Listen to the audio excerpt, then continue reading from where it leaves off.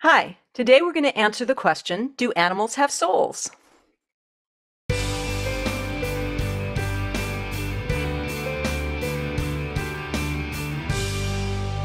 Hi everybody, Lisa Larson here, animal communicator and psychic medium. And today we're going to answer the question, do animals have souls?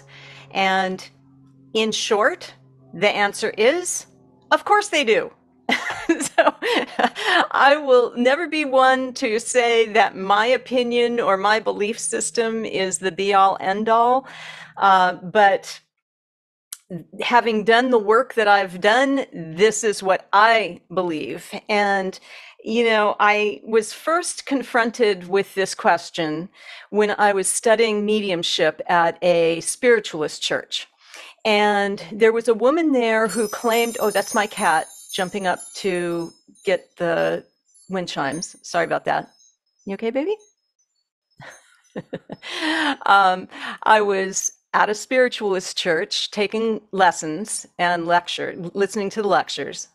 And there was a woman there who claimed to be, she called herself a Reformed Catholic.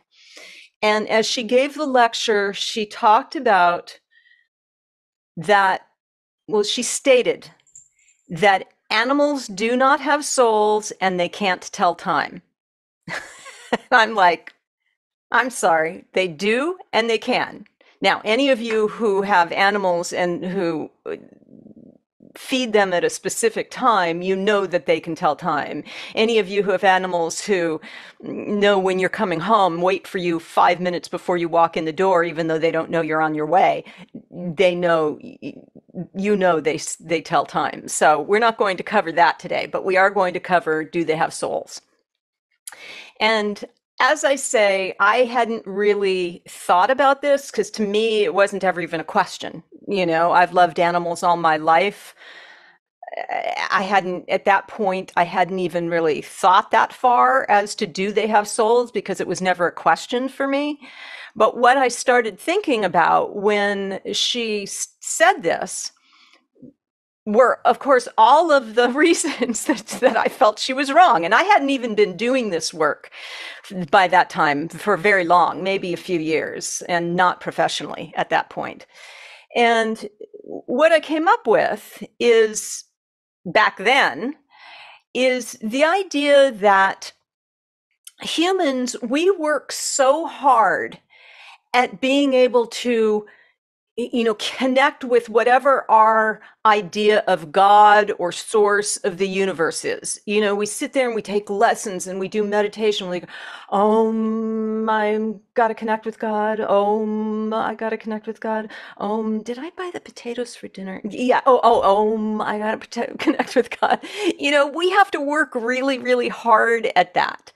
But if you ever watch an animal, they don't have to do that. It's not that they don't carry all of the pain and the fears and the trauma that they've experienced or the joy and the love that they experience. But if you've ever watched them just sit in front of a window and watch the world, you understand that they are in a meditative state. They are in a presence.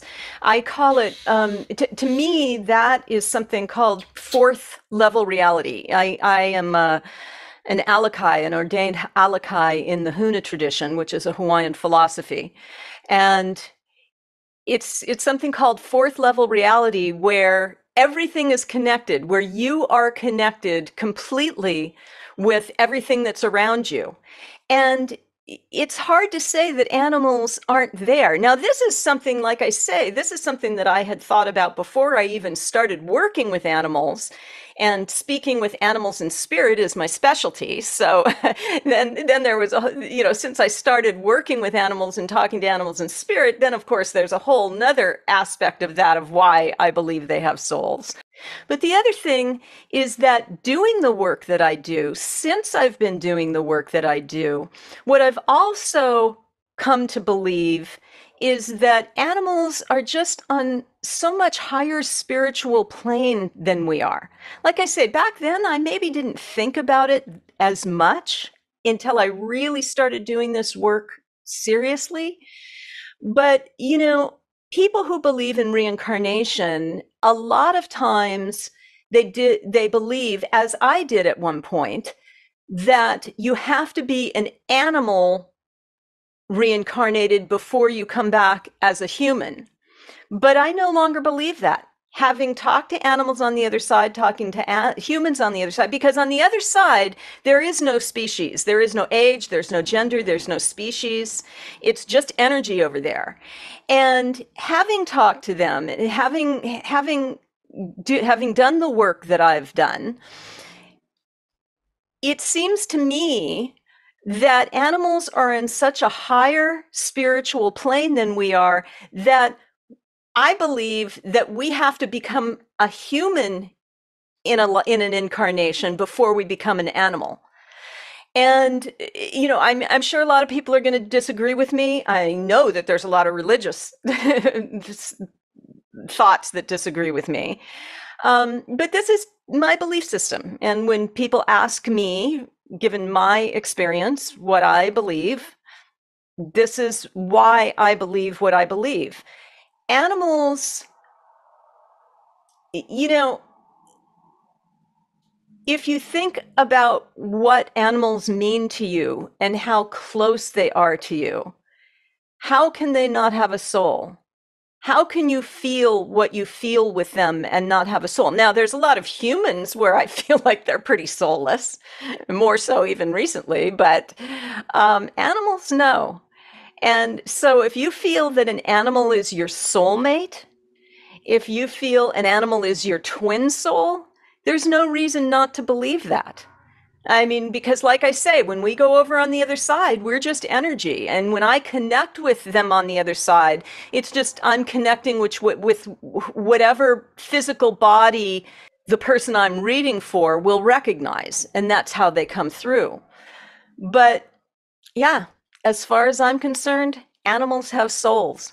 And it's evident when we look at them, when we live with them, when we let their soul touch ours. So I know this is a short video, but I know that was a question that a lot of people have, and I wanted to answer it. So thank you for joining me. Please, if you like this video, please hit that like button. And if you are interested in the things that I'm doing here, it would be really, really helpful if you would hit that subscribe button. I am trying to get up to 2,000. I know I'm just like a baby YouTuber, but I'm trying to get up to 2,000 now. So if you could hit that subscribe, or if you know anybody that might be interested in this channel, please let them know. And of course, go ahead and hit the bell if you want to be notified of other videos. And please comment down below. Comment about this and let me know about other questions that you might have that maybe I can answer for you. You can find me at pausetalk.net. You can find my book, Pause Talking, A Course in Communicating with Animals, at Amazon and Apple Books. And I really appreciate you guys being here, and I will look forward to seeing you again soon. Thanks a lot, guys. Take care. Bye-bye.